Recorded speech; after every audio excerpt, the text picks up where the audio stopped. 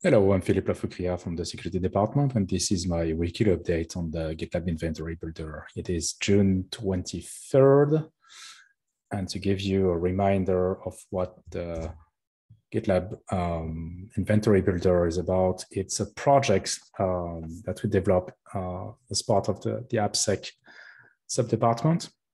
And the idea is to generate and maintain complete inventory of all the projects that are involved at some point in the SDLC, so the software development lifecycle of GitLab itself. So we want to be able to track all the changes that would occur on the projects involved in the development, the build, the shipment, the deployment of GitLab itself. And especially the dependencies, the vulnerabilities around these projects, also the CI configurations and the projects configurations themselves. And so this week is a short week. We have a public holiday where I live. Going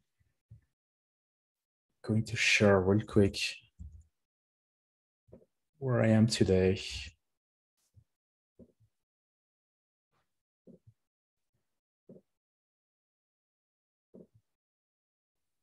There we go.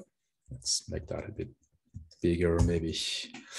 All right, so it just added a new flag. It's not actually a new command, it's a new flag to be able to sync just the subtree of the whole tree. So as a reminder, everything is stored in this data folder, and we follow the same naming convention as what we have on gitlab.com. Here, it could absolutely work with your self-hosted instance as well.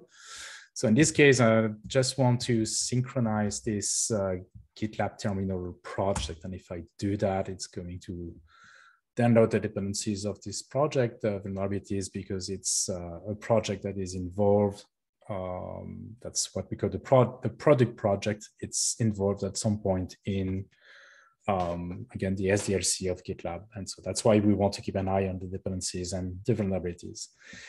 And once I do that, it's going to store dependencies and vulnerabilities in the data tree directly. And I created a new script to update, to create and update a local database. It's an SQLite database that we will use for a lot of different queries and also to generate reports. So it's going to walk the tree and look for dependencies, vulnerabilities, and all of the kind of things, and store that in local SQLite DB that we have here.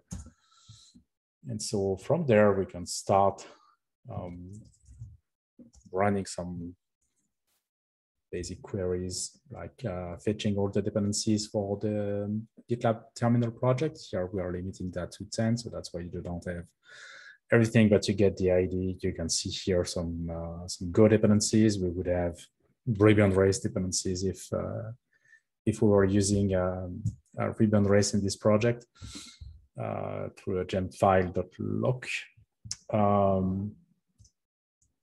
Similarly, we can also query vulnerabilities. Here we're just querying some low vulnerabilities because it's production data, so I just don't want to show too much. It's a public video.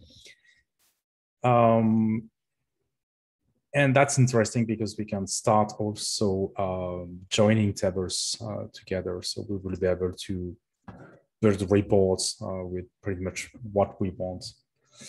I'm using SQLite utils to generate these reports. We can also use this tool to run the same queries and directly generate some JSON outputs so that we can digest that into OPA if we want to run some policies check. So that's where I am. Next week, I'm going to start generating the HTML reports from the data that we have in this DB, and publish that as part of the pipeline. So that's all I have for you today. Thanks for watching, and see you next week.